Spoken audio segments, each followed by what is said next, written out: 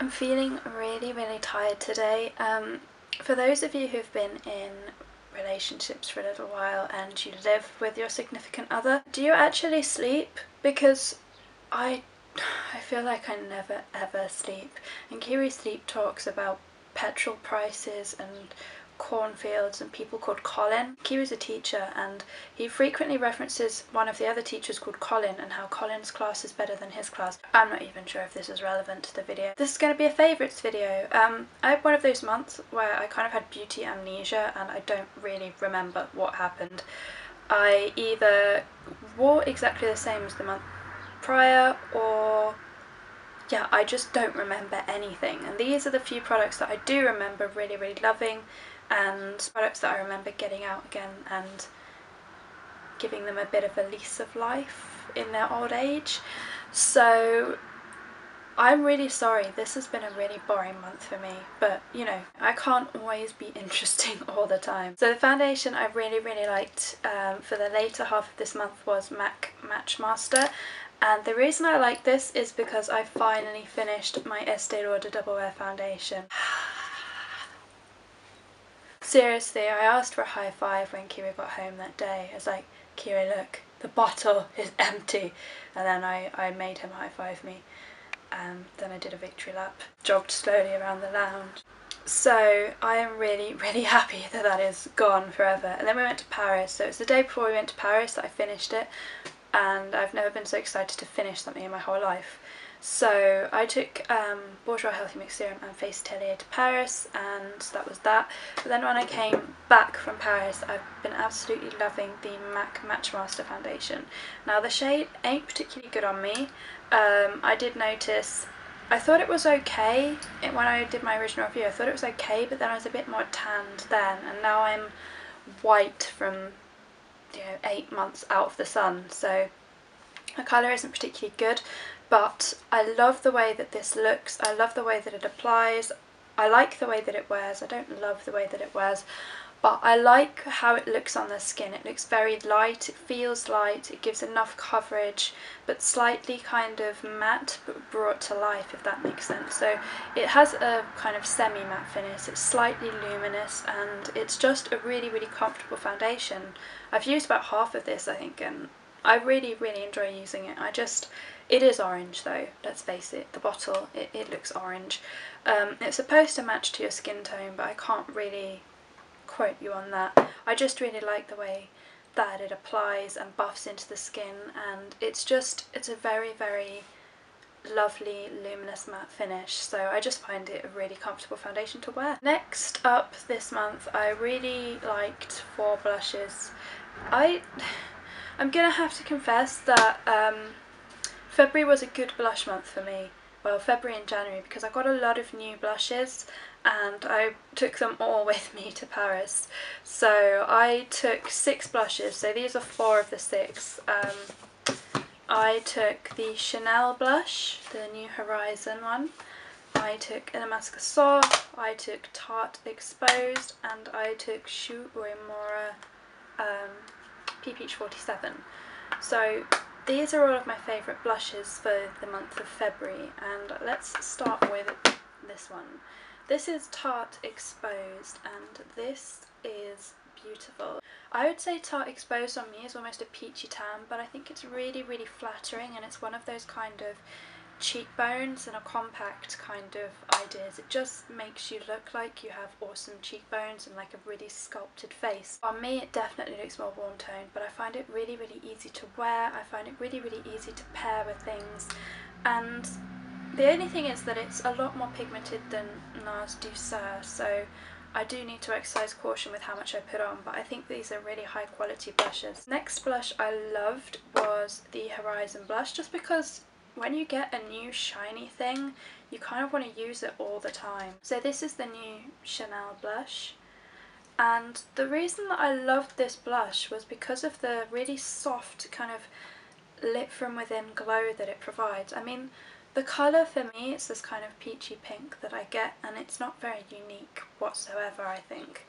But the glow that it imparts, which is really soft and finely milled, it's just perfect. I just think that it's very, very well made, and I think when Chanel do a product like this, they do it with such finesse and style. The quality is always there. So this is not a unique colour, it's a peachy pink. I have plenty of those.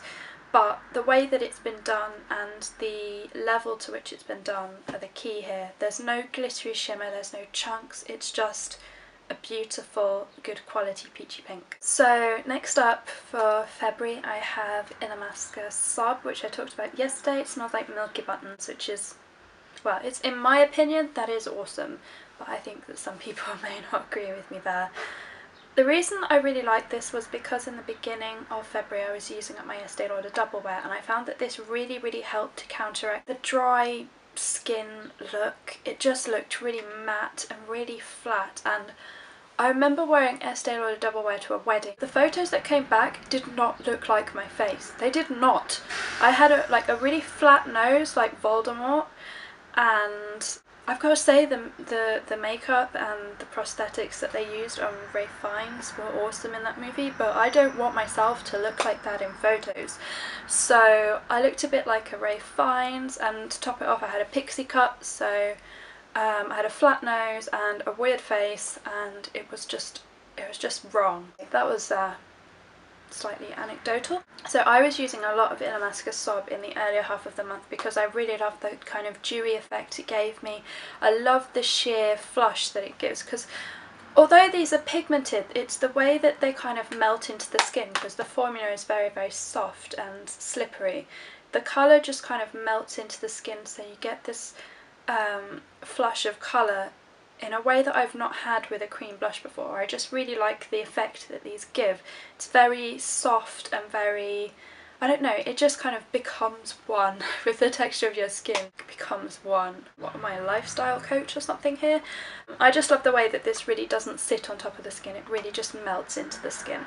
And because I was wearing such chalky matte foundations, I just found it perfect for giving me a bit of dewiness. Last blush is one that you can't get anymore, and I'm not going to harp on too much about it, but it's just the perfect brightening peachy pinky thing. I don't even know. I'm just going to stop trying to describe colours because I'm not very good today. But I love the way that this subtly brightens my skin. It just makes my skin look very awake, very kind of well slept. It's just a really, really flattering, beautifully crafted blush. Craft? That sounds wrong, like we're talking about wicker baskets or something. Artisan bread. I just love the way that this is really, really high quality. It lasts on my skin really, really well, and I'm quite enjoying those kind of sheer flushes of colour at the moment. So the fact that this is quite a sheer application doesn't bother me whatsoever, because I'm really, really enjoying that. I just love the way that it really works with my complexion, and I love the little subtle gold flecks in it. Apparently that is the universal hand signal for flex. Whew. So my lipstick for the month, I basically spent a lot of my month being obsessed with Catrice Spicy Coral. If you didn't see my previous favourites video, you will not know the beauty of this lipstick. And while I was in Paris, I think I left it near a radiator, but it's kind of like broken off and gone all wibbly, and I am a bit heartbroken actually. So when I got back from Paris, I switched to MAC C Sheer. You can see it's nearly done. This is near enough one of the first lipsticks I bought, and it's really old actually, but you know, it smells fine, it's still got the same texture, so I'm not really bothered. Plus it's nearly done, I'm not gonna give up the ghost on that. You can do it! The reason I love C Sheer is because it is a luster finish, so it gives your lips that kind of glossy texture. It's very, very lightweight to wear. It might not last as well as a matte lipstick, but to be honest, I don't really care at the moment because I'm not really after long-lasting makeup. I'm after lips textures that are glossy or lightweight and just comfortable to wear.